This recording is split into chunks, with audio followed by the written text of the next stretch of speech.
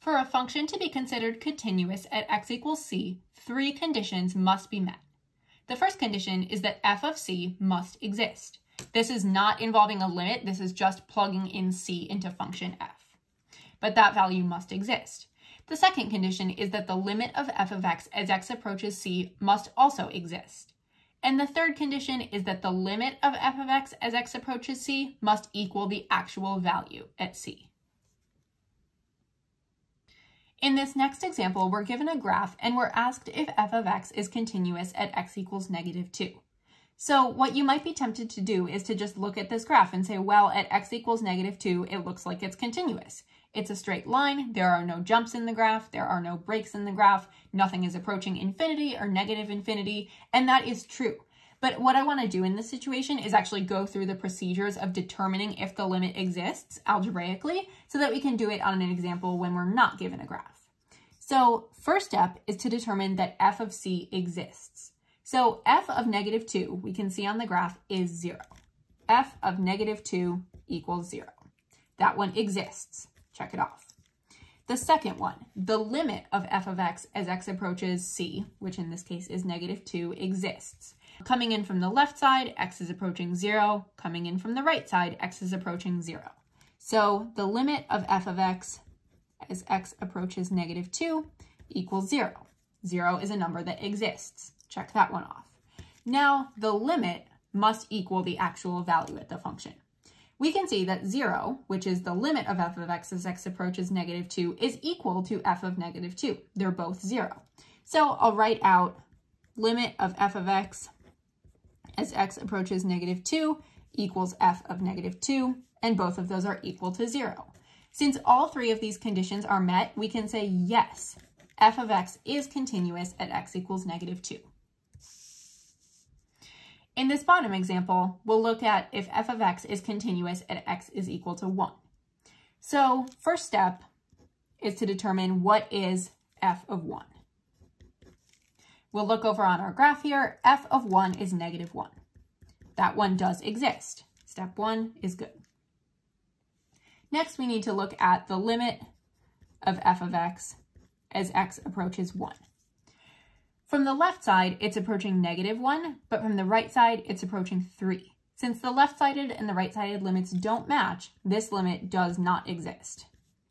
So since we've hit something that does not meet our criteria, we can say that no, f of x is not continuous at x equals 1. As soon as you get something that doesn't work, you can stop the problem and say, no, it doesn't work. If we were to go on to step 3, -1 is not equal to does not exist, so that criteria would also not be met. A common way that this skill is assessed on the AP exam is that it will give you a function and then it will say, discuss the continuity at a certain point. In this question, we're being asked to discuss the continuity at x equals 1. And what that really means, it's asking you to say, is it continuous? And show your work and prove it. So to prove it and show our work, we're going to go through those 3 steps that we discussed earlier. First is to find f of 1. We need to look at our domain restrictions when we're determining which function we're going to plug 1 into. We're going to pick the bottom one because that's when x is greater than or equal to 1, and x is equal to 1 in this case. So I'll plug this in, 1 squared minus 6 times 1 plus 10. 1 minus 6 plus 10 is 5. That number exists. Step 1 is good.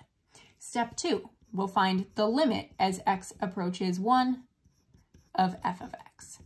This is a bit complicated because it's a piecewise function. We're going to have to look at the left-sided limit. That's when x is approaching 1 from the left side or x is less than 1, and the right-sided limit. Luckily, these are both continuous functions, so I can use direct substitution. I'm going to plug in 1. And I'm actually going to do it up here because I have some more room. So for this top function, I'll plug in 1. 1/2 plus 9/2 is 10/2 or 5. Then for this bottom function, 1 squared minus 6 times 1 plus 10 is equal to 5. So even though this is a piecewise function and it might look like there's a jump in the graph here, a jump discontinuity, the numbers are both equal to 5. That means that the pieces actually do line up. So the limit of f of x as x approaches 1 is equal to 5. Step 2 works. Now step 3. is the actual value at the function equal to the limit? In this case, we can say, yes, they're both equal to 5.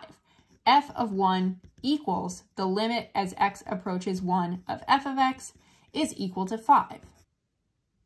So we would say, yes, the function is continuous at x equals 1 because this justification in step 3. Yes, it's continuous because f of 1 is equal to the limit of f of x as x goes to 1 is equal to 5. And that would be our answer. Down in this bottom example, we're asked to discuss the continuity at x equals 0. First, let's find f of 0. We'll plug it into the top function because that's where our domain restriction works. 0 is less than or equal to 0. Negative 1/4 times 0 plus 7 is equal to 7. Step 1 works. Now the limit as x approaches 0 of g of x. Here we're going to have to look at the left side and right-sided limits. These are continuous functions. We will use direct substitution here. For this top function, negative 1/4 times 0 plus 7 is equal to 7. And for this bottom function, we're going to have to use some special trig properties here. We have sine of 3x over 9x. And if I were to plug in 0 right away, I would get something over 9 times 0 or something over 0. That does not work. What I'm going to have to do is split this into sine of 3x over 3 times 3x. And I know that one of my properties is that sine of x over x is equal to 1 when I'm finding the limit at x equals 0.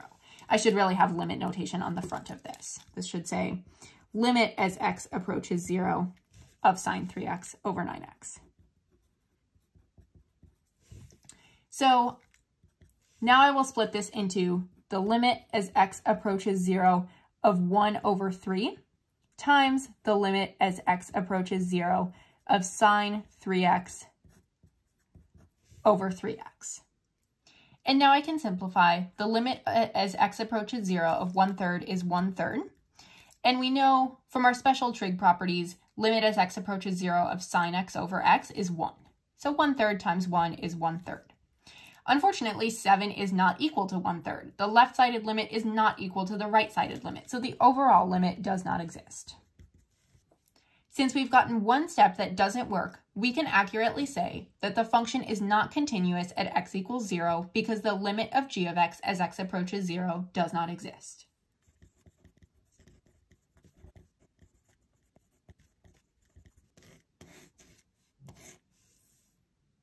Another way that your understanding of limits and continuity may be assessed is that it will ask you a question that says something like this. Find the value of k that will make f of x continuous at x equals 5. The way to solve a problem like this is simply to follow the steps for finding continuity, and then you'll see where you need to plug in k for something. So the first step is to plug in 5 to f of x. I'm going to need to plug it into this top function because that's where the domain restriction will make this work. 5 is less than or equal to 5. So I'll plug this in. And I get 5. Second step is to find the limit as x approaches 5 of f of x. This is going to be a bit more complicated because I need to find the left-sided and right-sided limits. First, I will find the left-sided limit.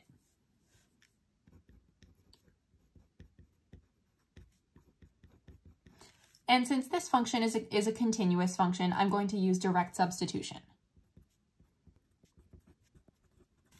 I know that my left-sided limit needs to be 5.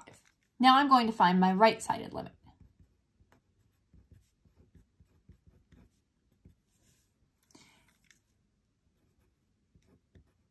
I'm plugging in 5 to the bottom function now. 2 times 5 minus k. That is equal to 10 minus k. So this is where I'm going to be able to set 10 minus k equal to 5, because I know that one of the criteria to make this function continuous is that the limit of f of x as x approaches 5 must exist. And for a limit to exist, the left-sided limit has to be equal to the right-sided limit. So 5 must be equal to 10 minus k. And then I can solve that and say, well, k needs to equal 5. Here's another similar problem.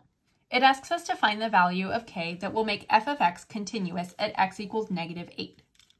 My first step is to find f of -8.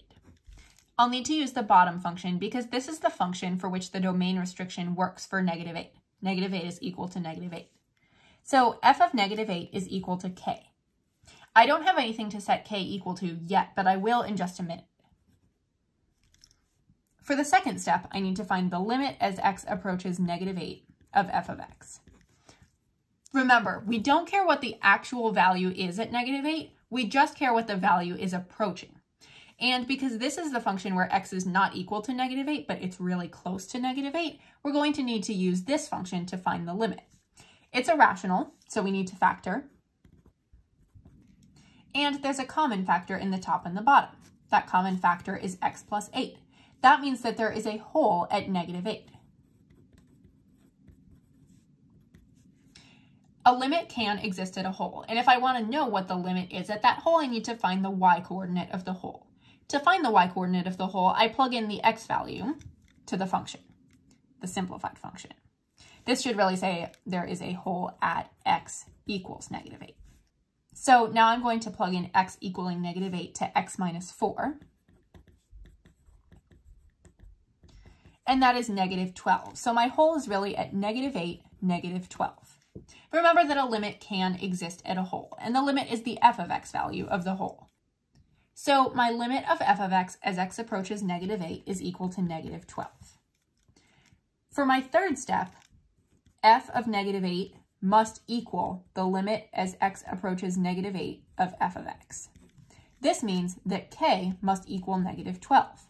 And I have just found the answer to my question because it was asking me to find the value of k that will make f of x continuous at x equaling -8.